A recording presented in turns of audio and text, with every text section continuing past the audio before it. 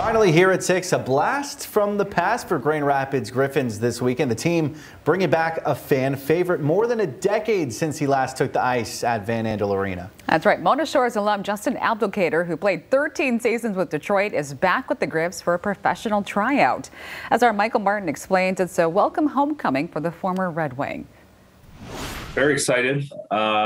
Good to kind of be back here where it all started. Longtime left winger for the Detroit Red Wings, Justin Abdelkader, is returning to the Grand Rapids Griffins for a professional tryout. We're going to give him an opportunity to show what he's got, and I think he's excited to play. So it's a win-win for everyone involved. Hockey fans likely remember Abdelkader played 2 seasons with the Griffins after his time at MSU from 2008 until 2010 when he joined the Red Wings roster. I know a majority of the guys in here, which is awesome, and obviously the coaching staff. Crosses and fires.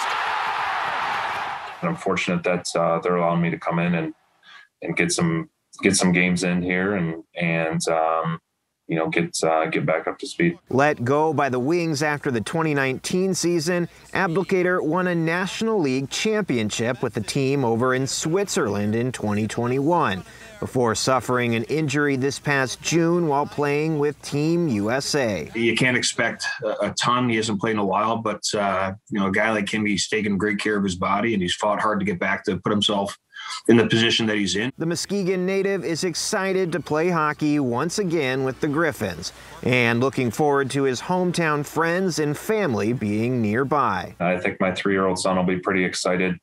He would be excited just to come to a Griffins game, but then with me playing, I think it'll be even more exciting. He's expected to take the ice Saturday when the Griffins take on the Milwaukee Admirals. I still have the drive and the passion to play and love the game, so I'm going to do it as long as I'm capable of doing it. Michael Martin, Fox 17 News.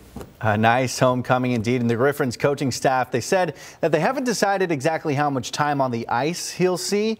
They say it's up to how well he practices and plays. But either way, you have to imagine that's going to get some butts in the seats. Oh, yeah, a lot of fans want to see him play there again. Cool. A nice homecoming for sure.